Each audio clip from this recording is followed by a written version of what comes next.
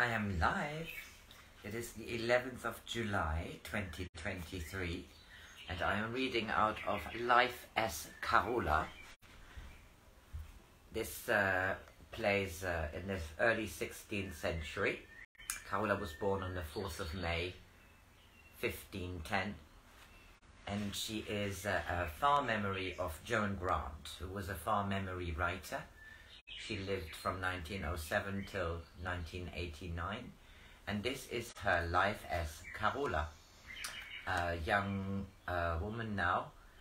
She was the illegitimate child of Lord Griffin, and she was banished out of the castle where she was born, and her mother died in a battle. Well, she got a knife in her back, actually.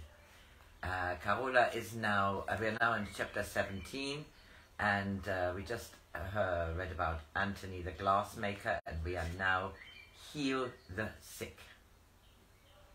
I worked only for a short time in the refectory garden with the other novices before Sister Ignatia claimed me as her pupil. She used to say, "You seem to have such a kinship with the plants that if you cut your hand, I think it would run with sap instead of blood." I was happy looking after the flowers, but after a few weeks I asked the abbess to let me learn the virtues of those plants which God had given man to secure him. I knew that it might be a long time before I was told the secrets of the formulas, but soon I was allowed to help in the preparation of herbals, distilling essences, grinding twigs and aromatic bark into powder, or covering pots of salve with a film of wax to keep them fresh. When I was considered to be sufficiently experienced, I was given summary advice on how to apply a bandage.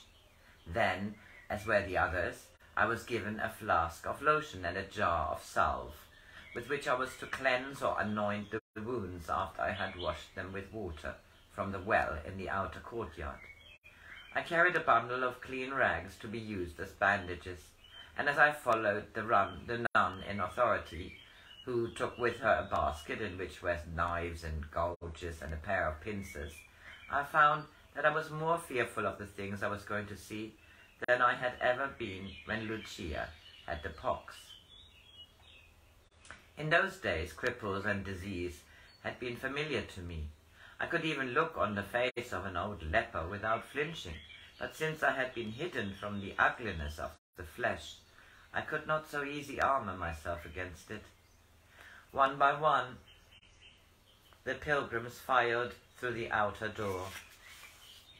A blind man led by a lame child, a girl with a wizened baby in her arms, an idiot boy trying to break away from his mother's restraining hold, a man cradling his diseased hand with the other, a cripple dragging himself along on his elbows, the stumps of his legs, making two straight ruts in the thick dust.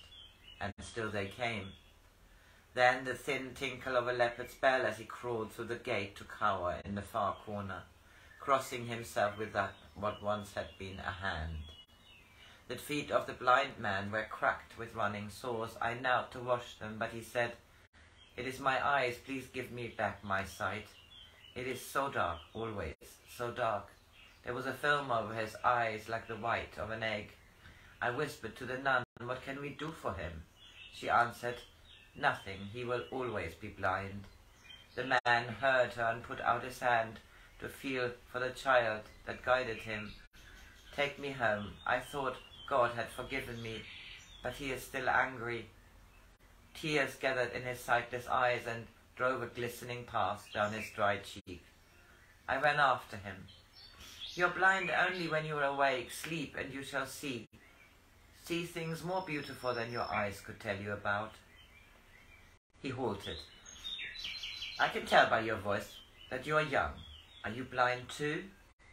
"No, not blind as you mean, though there is much I cannot see." "My pity for you. I lost the sight of one eye a year before the other left me. Try and remember while you can still see, so as to take something with you into the dark." A novice brushed past me. "Be careful, the sister is watching you. We are not allowed to talk." I went to fetch more water from the well. and left the blind man listening for my voice. A woman was sitting in the shade of the wall with a little boy across her lap. He cannot have been more than 6 years old, though he had the face of an old man. She was no longer young, and even the weight of that wasted body must have been a difficult burden for her to carry up the steep hill. Her face was pale with the heat, and her shoulders were heavy with fatigue. Most of the pilgrims called out for us to come to them, or tried somehow to attract our attention, but this woman seemed almost apathetic. None of the others took any notice of her. Perhaps it was so long since they had been exhausted that they did not know how, after endurance has made one reach a goal, one often sits placidly, drained of ambition, empty of hope. I gave her a cup of water before I took the child from her. His leg was bound to a piece of wood with strips of dirty rag. There was no childishness in his face. His eyes were wide and full as a hare's. His skin clung to the bones of his skull as if it were trying to nourish itself on this meagre skeleton. His mother would have followed me, but I told her to rest there until I came back. She gave me the blurred smile of extreme weariness, and her head jerked forward as she fell into sleep. In a corner of the courtyard there was a stone bench under an old fig tree. A bough of its rough, heavy leaves hung down and shielded the rest of the sufferers from the child's sight. I had to fetch a knife to cut the rags, for the knots were hard with crusted blood and pus. I soaked the bandages with water to loosen it, and when I took it off, a splinter of bone sloughed away with it. Where the knee should have been, there was a pit of rotting flesh. The stench of decay rose from it, tangible as oily smoke. The child did not cry or whimper. He looked as though he had been born into pain, and long ago had found no cry was loud enough to drown the shrieking of his flesh. I cleansed his wound as best as I could, and then smeared it with salve. I knew that only a miracle could give him ease. I wondered if any of the nuns were near enough to the Christ they followed to have gained so great a measure of his teaching that they could heal nearly as strongly as he had healed. I plucked at the habit of a nun who was passing. Tell whomsoever among you can heal most powerfully that she is needed here.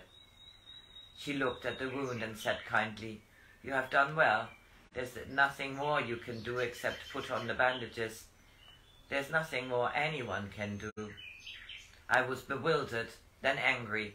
"Do you not think this child worthy of your healing? You profess to love God. How then can you deny the healing of his son to this child?" "What have I denied him?" "The only power that will make his flesh whole again. You know as well as I do that salves cannot help this child. Heal him or fetch someone who will." "I know what you feel. I was the same as you when I first did this work. But even if one of us were a physician, it would do no good." Then, as though remembering her authority, "But you must be stronger of stomach. You will soon learn to grow less queasy." "Do you think I asked you to send someone else because I wished to avoid putting on the salve and wrapping the bandages?" She nodded. "I have been too long in charge of novices to be deceived by them. I think it was only then that I realized it was not lack of compassion that made her withhold the power of healing, but ignorance of its existence. And I knew why, though I had been instructed in the use of salves and balms, I had been told nothing of the mysteries. It was because no one here knew that there were mysteries. As I looked at her, saw her bland smile, saw that she thought she had outwitted me in a petty conceit, I forgot authority and said, "You pitiable fool." Okay, I stop this here because the next one is quite a long chapter. This was the second part of chapter 17.